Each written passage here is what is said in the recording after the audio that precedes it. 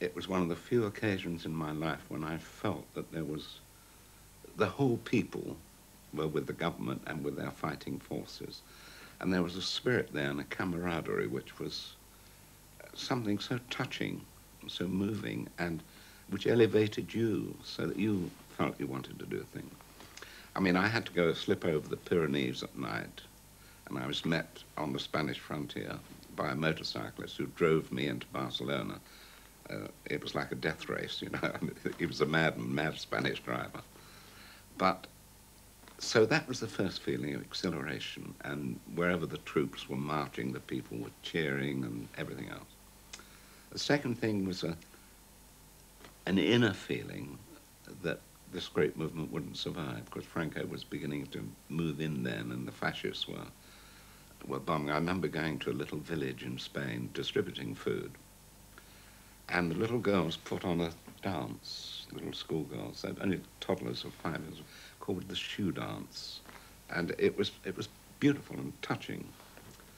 And we got in the car and drove away, and a solitary airplane came over and dropped a bomb on it. And we drove back after the airplane had disappeared, and the school had taken the full blast of that bomb, and the little girls who danced were dead. So you were in the presence of that all the time. And yet the Spanish Civil War became emblematic of splits within the socialist community. George Orwell told a very different story from the Daily Worker dispatches. Stalinists, Trotskyists and anarchists had bitter strategic disputes. But all agreed fascism had to be fought. What was the difference between what the Communist Party and the Daily Worker were arguing in respect of fascism and what, say, the Labour Party or the TUC seemed to be believing? Well, they were warning their members against being directly involved. It's true that there were Labour Party members who went and fought as well as any communists and died as communists died.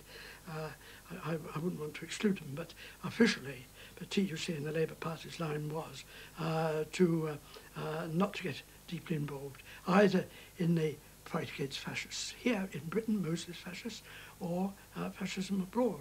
Indeed, the Daily Herald, which was a Labour Party paper at the time, was suggesting it was best to call the black shirts Mickey Mouse and have done with it.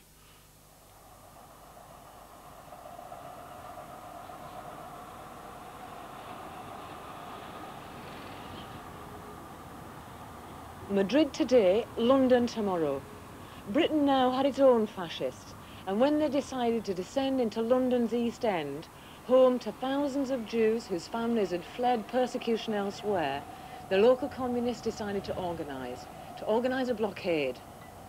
The Daily Worker encouraged anti-fascists from all over to join the demo. The Battle of Cable Street down there sealed its reputation as more than a newspaper, as an educator, agitator and organiser. In the lives of great nations comes the moment of decision, comes the moment of destiny. And this nation again and again in the great hours of its fate has swept aside convention, has swept aside the little men of token of delay, and has decided to follow men and women. Working with the paper to mobilise the East End against the black shirts was Communist councillor Phil Piratin, later Britain's second Communist MP and circulation manager for the paper. We took a decision that we must prevent them, by all means, from marching through the main roads, which were Whitechapel and commercial roads. So when Mosley starts to make for Cable Street, what happens? Well, the signals were clear. I myself, operating from headquarters in New Road, I rode on the back of a pillion, on a pillion of a motorbike, and came down almost where we're now sitting here, and had words with Ronnie Sell that what signals they would get and what they were to do. And there were one area of barricades which were to be given up easily, so that they would come to the next one. Now, I then pointed out to Ronnie that there were 2 lorries in the streets. One we knew nothing about. The other one was for destroying. He was a nice, tall, fair, straightforward electrician bloke. And he said, what do you mean for destroying?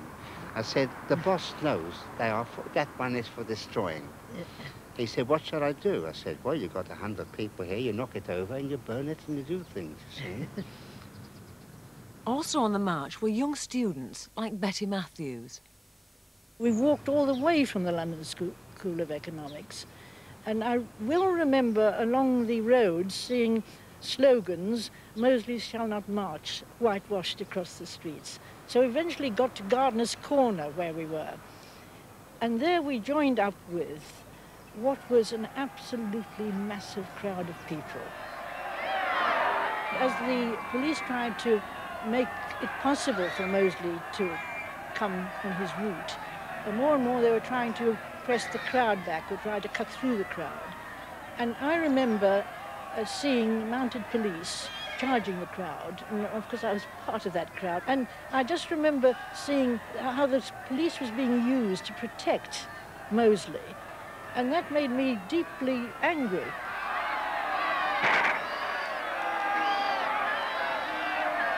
Having been a bit frightened at this police charging of the crowd, I felt so elated at the end when the people won. Mosley's black shirts did not pass. The daily worker's reputation was sealed by the crusade against fascism. Much of Fleet Street, including its flagship, the Times, was, by contrast, abject in its appeasement of Hitler. So here you're having a go at the Times. Why? Oh, it really was a very, very funny episode. The Times was the most abject of defenders of Hitlerism. And what was the group out at Thames side? Cliveden set. Cliveden set, yeah. Your memory goes a bit, I think, get older. Anyway, they had a correspondent who sent them proper stories. When his stories came back, they were printed because he didn't criticise Hitler very much. But Hitler took offence to some very minor thing, I remember. I don't remember the details of it. But just to show his authority, he expelled the Times correspondent, his best friend in Britain. And did the Times ask for government intervention and say they'd withdraw their facilities and what have you? Oh, no. They said, we're awfully sorry, we'll send you another correspondent. And that was the great thunderer. Chancellor Chamberlain, who today are his friends?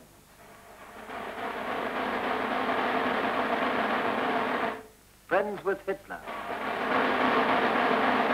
Friends with Mussolini. This was in charge of our defense. Now they've given us this.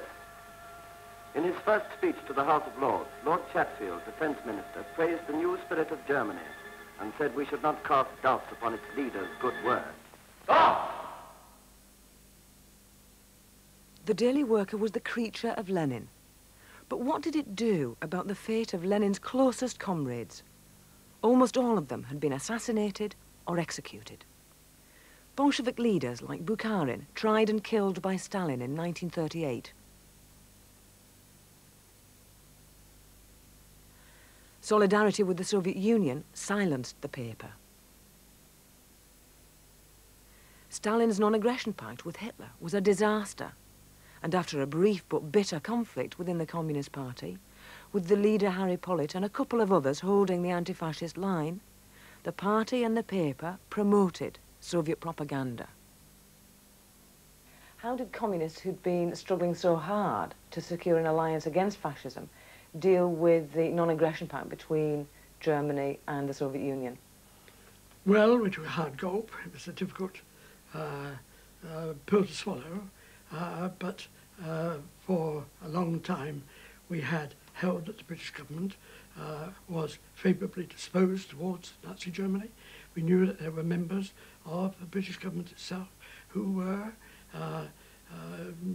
friends of Hitler. That was known. So we believe there was a possibility that they would gang up against the Soviet Union. So it seemed to us that the Soviet Union was entitled to do what it did.